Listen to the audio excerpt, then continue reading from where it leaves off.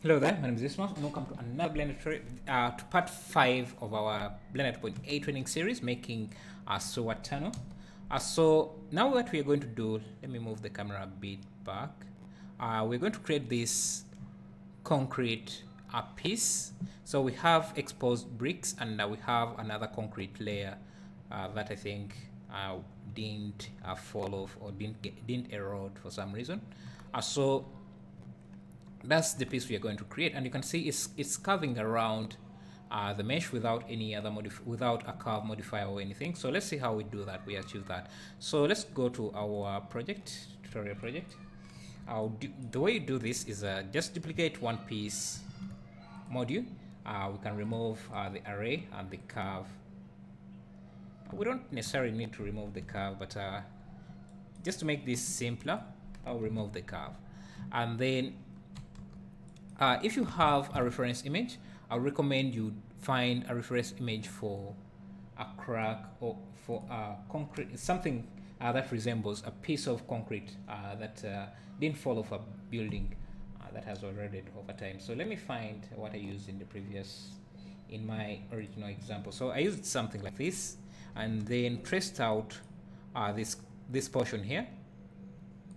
But I'm not going to do that because this is a tutorial and it would take a lot of time. But if you want to do that, you can do that yourself. So just trace out what you would think would look like a concrete block like that. So I'm just going to do something rough here. If you want it to be more realistic, use a reference image and trace that out. So we have a piece like this. Now, to make it curved on this surface, what we are going to do is just extrude it like that, and make sure front view. Where is my curve? So this is the curve I'm looking at. I want to look at, okay, where is it hiding? So I'll rotate it on the y-axis around 45 degrees, and I think it's too large for my tunnel, so I'll just scale it down. Where is this hiding? So let me hide everything but these two, because okay, so select it and bring it around here. We are going to use the Boolean modifier to kind of cut it out into this wall. So select the tunnel walls and then select go to the modifiers and add a Boolean modifier. Select this object, and you can hide it for now and change the operation until this area is filled and the other areas are known. So let's see, we have difference, we have intersect. Will intersect work for us? I don't think intersect will work.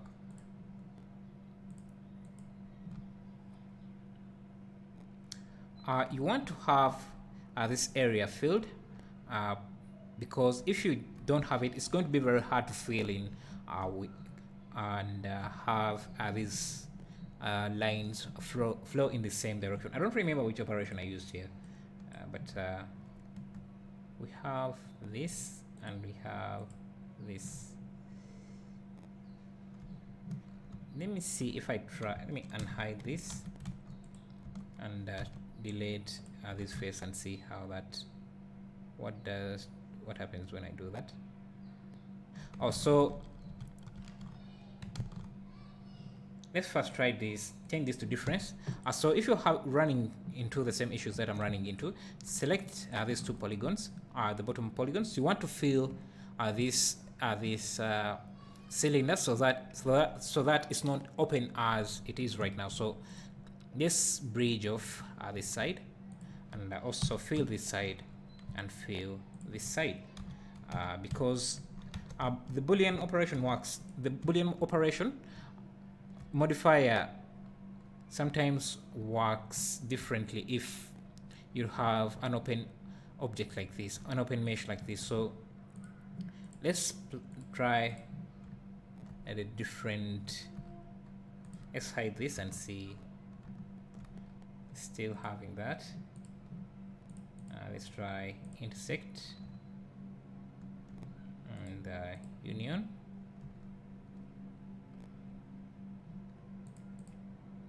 difference. So we're still running into the same issue. I don't remember what intersection, what operation. There are only three operations, but they're not giving me what I wanted, but that doesn't matter. So just apply the boolean. Let's delete this object. We don't need it anymore. Now we can delete these extra faces that we added.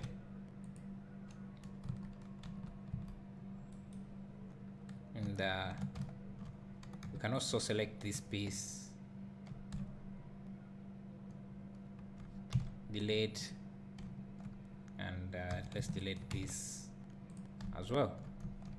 So just bridge these vertices and make sure that they align with the different faces that they have. So to make this easier, you can just select every vertex and hit F to connect it to its corresponding vertex, like that. That will also maintain the curvature of your tube or tunnel.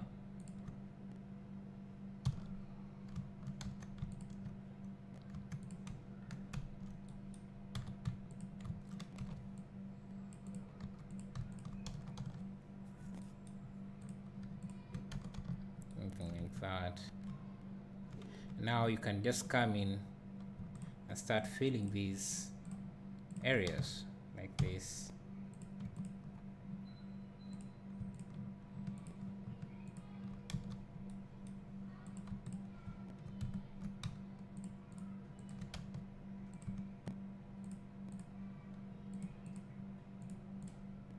So if you watch the time lapse, you will see that you see the intersection, the boolean, how I use the boolean operation to make this work without going through this trouble here. But kind of forgetting how I did that. I didn't have to do this, but it doesn't matter because we are still getting the same results, and that is this portion here. So after doing that, after filling it in, you can select it, hit P to separate it, and now we don't need this other part. Now we can extrude this like that.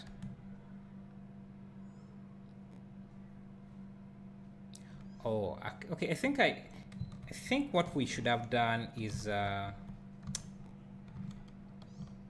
me see, because I think what we should have done, if you don't want to do this like this, you can, let's first remove the array and the curve. So this is going to be our mesh boolean object. Extrude.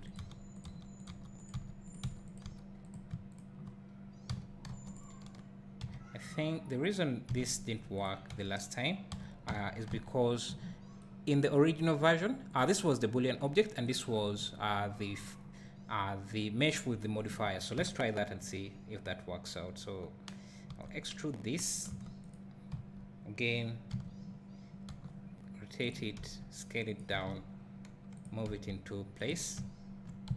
But this time this block is what we give the boolean modifier, and select this as the boolean object, and you can see we already getting the results we want.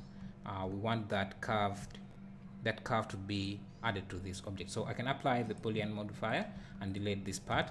Now I don't need these vertices anymore, so I can select this, delete that, and I see what we get.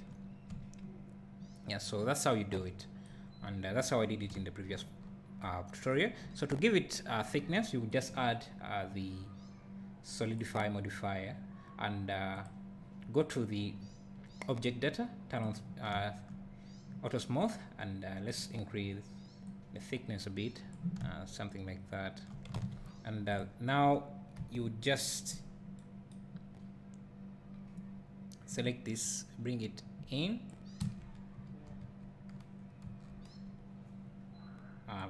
move it to position,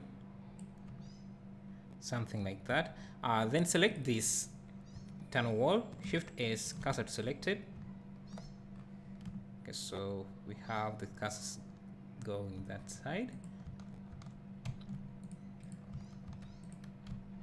So I want the pivot point of this object to be in the center of the tunnel. That way I can easily rotate. I can rotate it around its axis so that I can position it in any direction, in any area that I want.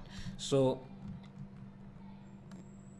let me bring this back. Hopefully it's going to land in the center, and yeah, so it's in the center. So I can just right click origin to 3D cursor to position it to have its pivot point around there. And now if I rotate this on the y-axis, you can see I can rotate, I can put it at any direction on my mesh. So let's bring this in, and I think we're going to use the array modifier to duplicate it around the different areas. So let's just select, actually no, because I don't want it to be repeated in the same area. I want it to be repeated but in different areas. I'm not going to use the array modifier. So I just select this and use Alt D to make an instant copy of this, so that when I make changes to this, the changes will be duplicated on this. And I still want to have my 3D cursor around this object, and so I can rotate this to position it in any axis, in any portion of my mesh. Can even scale it up. Alt D. If you have the time, you can just make a different copy of what you want, but they're going to be separated. They're going to have enough separation distance between them that I think it would be hard for anyone to tell that that they are the same. So we are running into an issue here because our tunnel is starting to curve here. When we rotate this, it starts intersecting with our wall because it's straight and it's not following the same curve. It's not following the curve that we are using this. So if you want it to follow the curve, you again just use the curve modifier. Since we only have one curve, I can just select it there, and now our portion is here, our concrete block is here, so I can move it back in the y direction. So the direction you move it will depend on the rotation of your objects. So again, we can duplicate this again, and since we have our curve object on this, if we duplicate an instance of this, it will still follow the curve as well. And if we rotate this on the y-axis,